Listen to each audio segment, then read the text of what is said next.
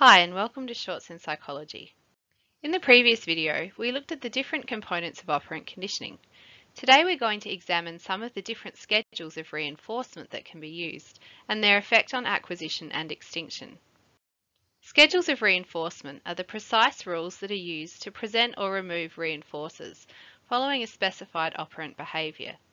These rules are defined in terms of the time and/or the number of responses required in order to present or remove the reinforcer. Different schedules of reinforcement produce distinctive effects on operant behaviour. If the behaviour is reinforced every time it occurs, it is continuous reinforcement.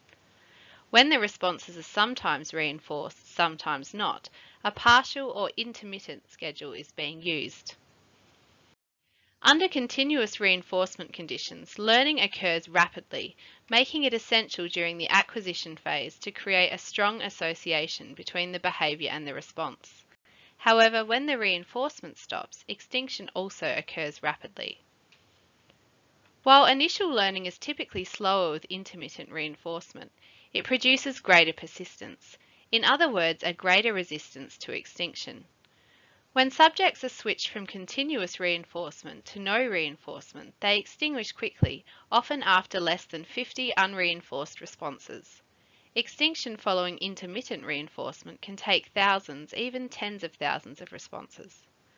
Schedules can also be changed during the learning process once the desired response is consistently occurring. For example, a continuous schedule may be used initially during the acquisition phase, after which a partial schedule will be adopted in order to make the desired response more resistant to extinction. As already mentioned, partial schedules only reinforce a small fraction of the subject's correct responses. Partial reinforcement schedules specify which responses will get reinforcement in terms of time or the number of required responses. Interval schedules require a minimum amount of time that must pass between successive reinforced responses, for example 5 minutes. Responses which are made before this time has elapsed are not reinforced. Interval schedules may specify a fixed time period between reinforcers, known as a fixed interval schedule, or a variable time period between reinforcers, a variable interval schedule. Ratio schedules require a certain number of operant responses, for example 10 responses, to produce the next reinforcer. The required number of responses may be fixed from one reinforcer to the next, a fixed ratio schedule, or it may vary from one reinforcer to the next, called a variable ratio schedule. Examples include fishing and gambling. Like the fixed ratio schedule, the variable ratio schedule produces high rates of responding because reinforcers increase as the number of responses increase. Let's look at an example of each of these 4 partial reinforcement schedules. If we look at the top 2 examples, they are both ratio schedules as an nth number of responses are being reinforced. The subject is receiving candy per house or every 50 pulls of the slot machine. The bottom 2 examples are both interval schedules as a minimum amount of time is passing before reinforcement is received. The subject is being paid per hour and the fish is biting on average every 20 minutes. The 2 blue examples are fixed schedules as the reinforcement is being administered by the same amount of time or behaviours each time. The 2 red examples are variable schedules as the amount of time or behaviours being reinforced varies each time, hence the average is given. If we look at a graphical representation of each of these 4 partial schedules, the reinforcement is illustrated on each line as a blue dash. In fixed schedules, this occurs at even intervals on the graph, whereas it is different each time for variable schedules. Each of the 4 partial schedules of reinforcement produce different rates of response and level of resistance to extinction. Variable ratio schedules support a high and steady rate of response and thus is the most resistant to extinction.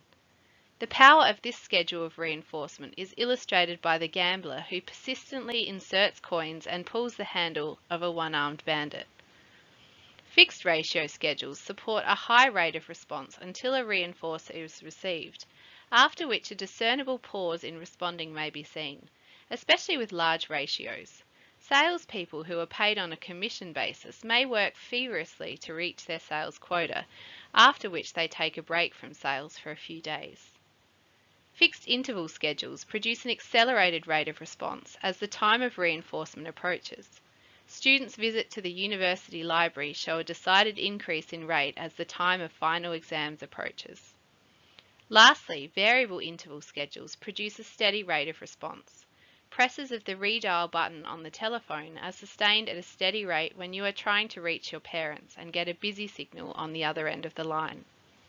Let's conclude by applying this theory to a couple of past exam questions. Pause the video while you answer this question.